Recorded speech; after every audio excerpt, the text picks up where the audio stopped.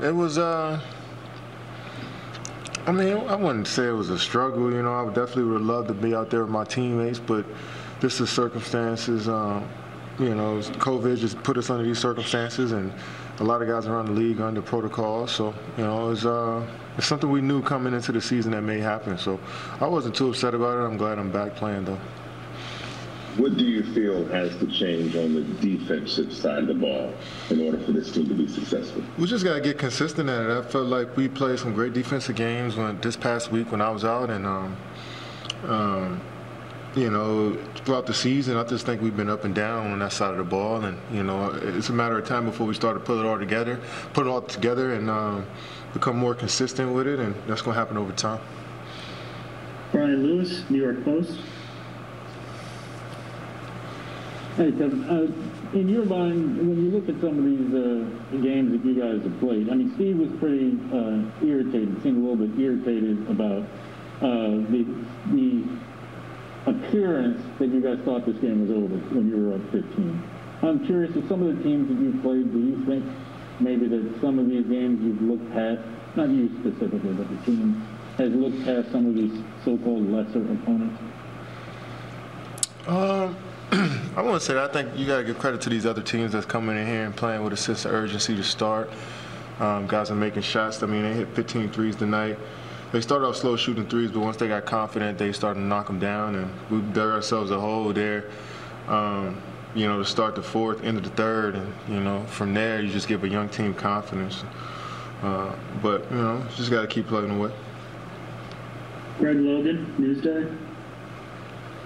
Kevin, you sound like you are really dealing with the circumstances of the quarantine and stuff like that, but then there's a lot of other stuff going on in the world with all the political unrest and stuff.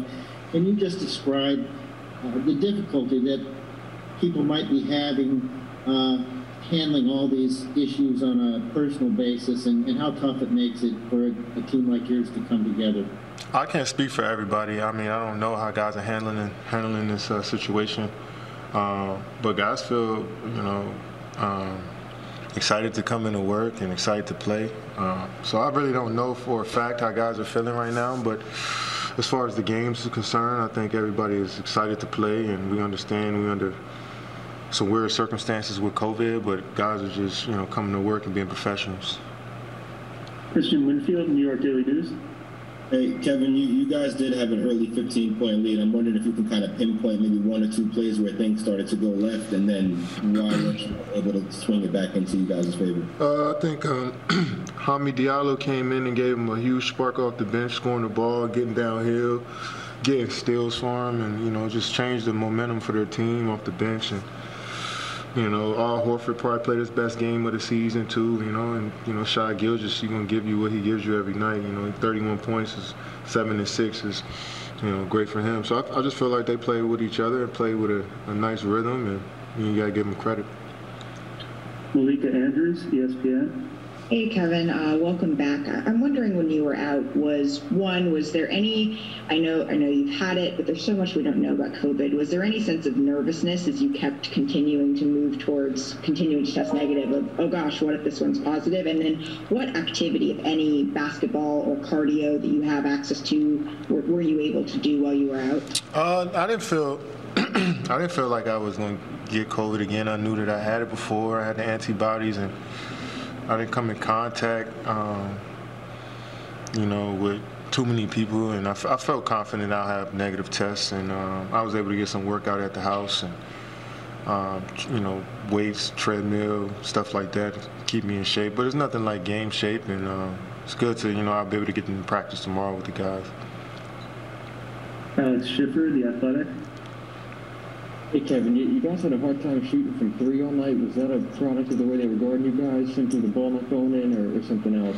Yeah, I think it's just a mixture of both. I mean, they got their hands up on a lot of shots, but we also missed some as well. But for the most part, we just got to keep shooting them with confidence and keep believing in ourselves when we let them fly. Tom Dowd, BrooklynNets.com. Hey, Kevin, you know, we're about 2 weeks in here, and I think 3/4 of the league is with a game of 500 one way or the other. Do you think that's attributable at all to just some of the circumstances you're talking about, and that everybody's kind of looking for consistency, and it might be that way for a while? I don't know. I wouldn't blame it on anything, but I wouldn't pinpoint one thing. I mean, I think it's just, us coming in and figuring out which lineups we want to play with and which guys that want to, which plays we're going to run on, on the offensive side of the ball. Just getting used to each other on both ends, knowing what we're thinking out there on the floor. It takes some time to, understand your teammates, and I think it'll come. Ian Dudley, SNY. Evan, welcome back.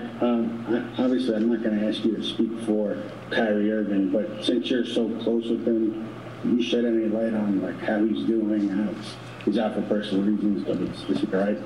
I won't speak on Kyrie. I'll let him do that for himself. So I'm sure you guys will see him soon whenever he comes back, and we support him 100% and pray for the best. Last question, Brian Lewis, New York Post.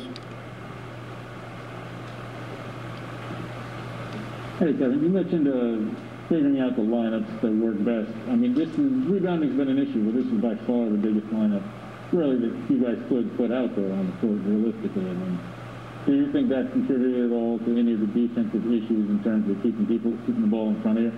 No, I think we could have did a better job at playing one-on-one defense, obviously, but I think we rebounded the ball pretty well, and it's just a matter of them getting, like you said, getting one-on-one baskets, and sometimes the team is just better than you doing that. And I think if we focus in on watching film tomorrow, guarding guys one-on-one, like seeing where we could be better, then we'll grow and be more consistent in that area. But tonight, we got to give credit to the Thunder for going hard at us.